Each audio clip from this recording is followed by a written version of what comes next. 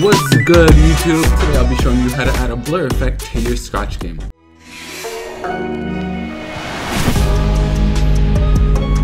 First, we're going to need to use the pen extension so we can stamp. Let's go and click on extensions down here, and one we're going to need is the pen.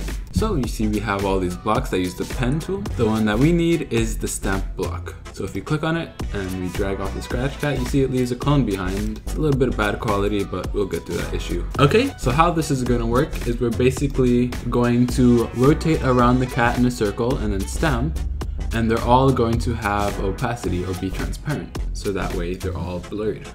Let me show you. Let's drag out repeats 10. Let's put the stamp block inside of it. Now let's go to motion. We need to go to the center of the screen and we need to rotate around 15 degrees. Let's go back to the pen category and let's erase all.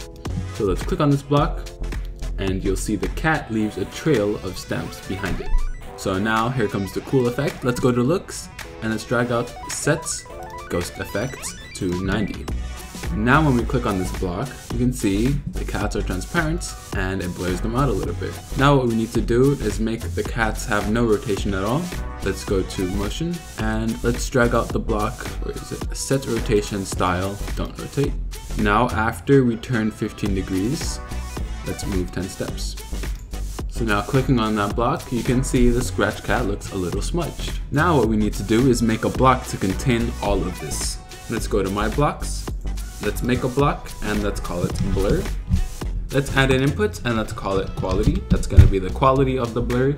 Let's add another input called amounts, which is how much blur we have. Now let's make sure to press run without screen refresh and OK. So let's put all of these blocks inside. And now what we need to do is plug in the quality and amounts variables. So we leave go to 0, 0. Instead of move 10 steps, let's drag out amounts. And instead of 15, we're going to divide 360 by quality. Now let's put this in a forever loop. When green flag clicked, forever and blur. For the values, let's put in 50 for quality and 10 for amounts. And now you can see Scratch Cat rotating around really fast. And the reason he's rotating around like that, looks like he's glitching out, is we need to plug in our quality into repeat 10. And now you can see on the screen Scratch Cat, but he's blurred. Change the quality, we would change this. You can see it increases the quality of the blur, and the amount is this 10 right here. So if we put in 5, the blur is a little less. We put in 50, it's a lot, and I wouldn't go anything above.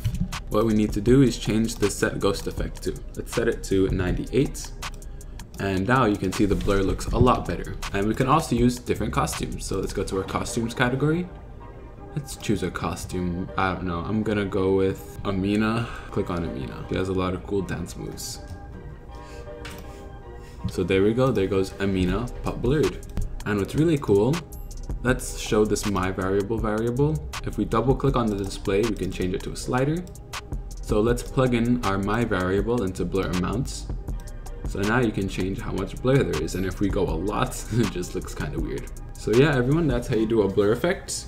You can apply this to pretty much anything in your game. Let's go to my project. I'm gonna show you leaked Flappy Bird game.